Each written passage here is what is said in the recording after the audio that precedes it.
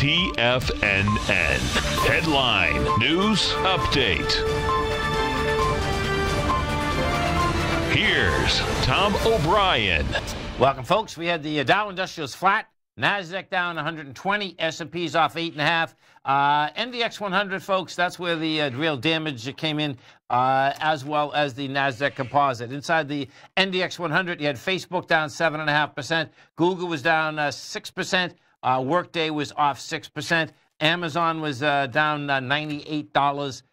You had some, end up down $82. Bottom line is that you had some real price spread and price destruction inside that NDX 100. Gold contract. Gold as well as silver caught a big bid. Gold out here, this is some real good follow-through with gold. We did up $19.50, trading 343,000 contracts. Gold's on its way up to this 1361.50 area. You broke topside. You know, we had that break last Thursday, broke the downtrend. Friday followed through. Today followed through. We did get today, which we definitely needed, inside the metal market, that the dog got up and basically stopped complaining off the floor. And that is going to be the silver market. Silver finally broke its downtrend, and you did break it with conviction. We're up 22 cents.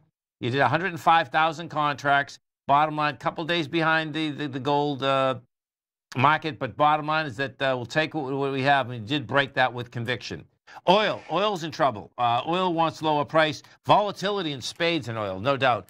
Oil is down over $1.50 today. Ends up going up 60, 70 cents. Ends up down 60 cents. Did 955,000 contracts. Oil's making its way down to this $47 to $44 area. Right now, you're at $52.83. We get over and we take a look at the NDX 100 at the 3 Qs. What you're going to see at volume and the indices down here. We did 172 million shares. You blew away your swing point out there from March.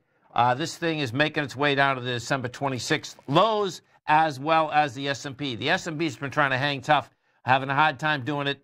You have a lower low. You have volume behind the move, 90 million shares, 66 cents down. That also is going after the swing low of, well, first, let me see. We break this here, 272. No, your first level is going to be the 272.42. That's the March 8th low. That's what the NDX 100 did blow away today. Stay right there, folks. Come back with some numbers after the close. Dow Industrials finished up 4, NASDAQ down 120, S&P's off 6.5. Coming right back.